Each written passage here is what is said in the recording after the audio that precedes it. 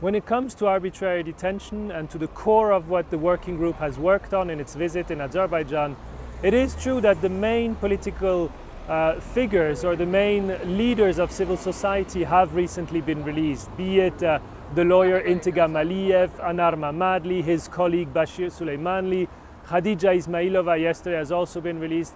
All of that is true. But what really is underlined by the working group is that arbitrary detention is continued to be used as a method of work in the country.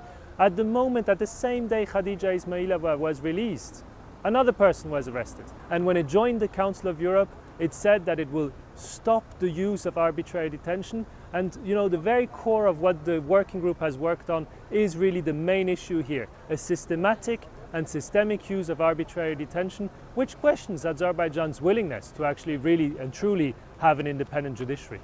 Well, it's a very positive sign that the working group on arbitrary detention was allowed to visit Azerbaijan. You know, we know from previous times that the rapporteur on political prisoners of the Council of Europe was never allowed to visit the country. So this is a positive sign. Now, you know, full cooperation is needed. What Azerbaijan really needs to do is look into the recommendations that the working group will make, take them into account and implement them.